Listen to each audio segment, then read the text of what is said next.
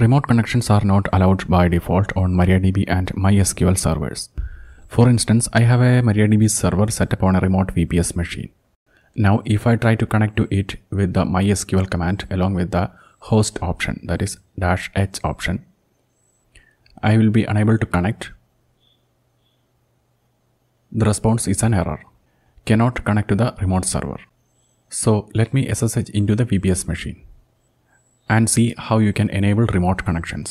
With that being said, in most cases, you should not allow remote MySQL connections. Only the same server, that is localhost, should be allowed. Otherwise, it will be bad for security because if the password breaks, anyone will be able to get into your database. But for some reason, if you want to allow remote connections to your MariaDB server, then that's what this video is for. In order to enable remote connections, you need to do two things. First, create a new MariaDB user with a wildcard host. Usually the host will be localhost. Second, on a network level, modify the bind address IP address from the loopback IP address to a wildcard IP address. This will be modified in the MySQL configuration file. So first, let's log into the MariaDB prompt and create a new user. Running the show databases command gives a list of all the existing databases. And this is the database to which I am going to give remote access, my site. Let's take a look at the existing privileges by running the command select db user host. We can check the insert privileges, insert_priv from mysql.db. This gives a list of all the users who can insert into the database my site. That means who all can edit the database.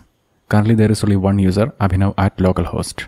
Since the user's hostname is localhost, that user can only be accessed from localhost.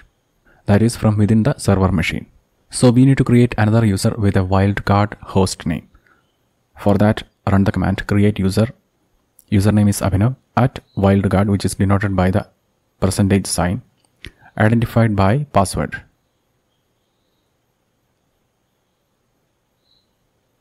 Okay, the user is now created. The wildcard hostname ensures that the user can be accessed from any machine, provided you enter the correct password. Next, we need to grant all privileges to this user upon the database my site. For that, the command is grant all privileges on mysite.star, that means all tables, to user Abhinav at host wildcard. Now, if we recheck the privileges, you can see that there are two users that has access to the database. Abhinav at localhost and Abhinav at wildcard host. Flash privileges to make sure the changes take effect. Exit from the MariaDB console. But still, if I try to connect from the desktop machine, the connection will be refused. So we need to open it from the socket level as well. You can use a tool like netstat to view the list of listening sockets. Here I am going to install netstat, which is part of the NetTools package. However, as far as I understand, NetTools is now quite old. So alternatively, you can also use the ss command, which will be available by default on most systems. Anyway, here I am installing NetTools.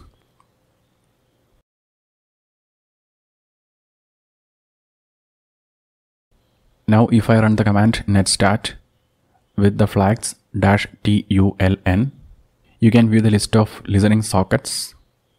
A socket is a combination of an IP address and a port number.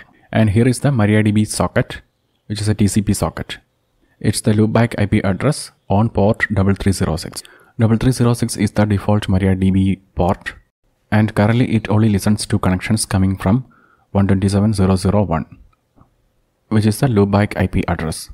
In order to make it listen to all connections, we need to change that IP address to 4 zeros. Here you can see that the SSH port 22 has not mentioned any specific IP addresses, so it can listen to connections from anywhere. In order to change the port, we need to edit the MariaDB configuration file. It's usually located in the etc/mysql directory. This file, my.cnf, is the default MariaDB configuration file. Let's open it in the nano editor. Here we need to find a line that starts with bind address.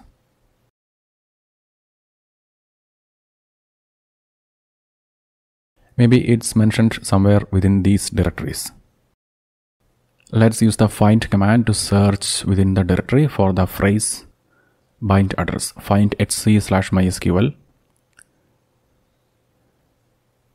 and the file name looks like star.cnf. Then pass it to the grep command, which is the search command. grep-i, search for the phrase bind address, curly brackets, then end the command with a plus sign. This gives us the matching file name and the matching line. There are two files with the string bind address.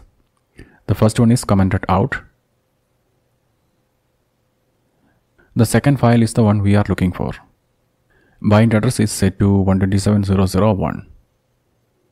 That's what we want to change.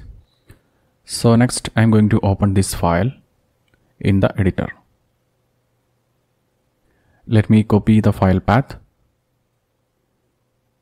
Nano paste the file path. Scrolling down, and here is the bind address setting.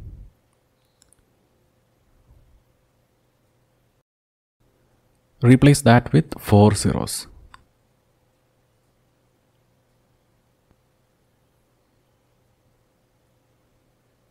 Now save the file and exit. Once the configuration is modified, you need to restart the MariaDB server. systemctl restart MariaDB,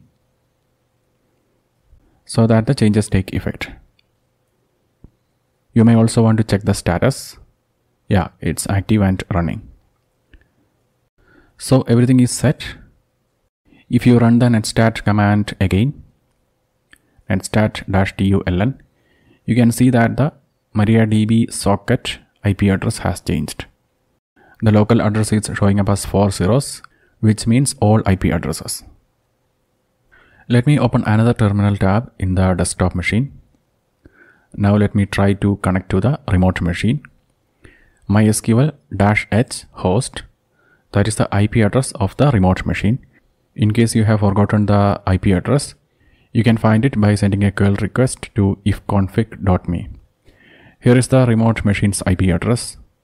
Copying it from here and then pasting it in the desktop terminal. -h IP address, -u username, Abhinav, -p password, database name, my site.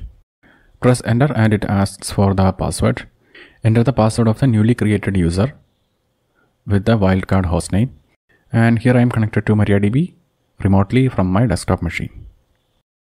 To get the currently logged in user's details, you can run the command select user function. It gives you the username of the currently logged in user along with the IP address from which the user has logged in.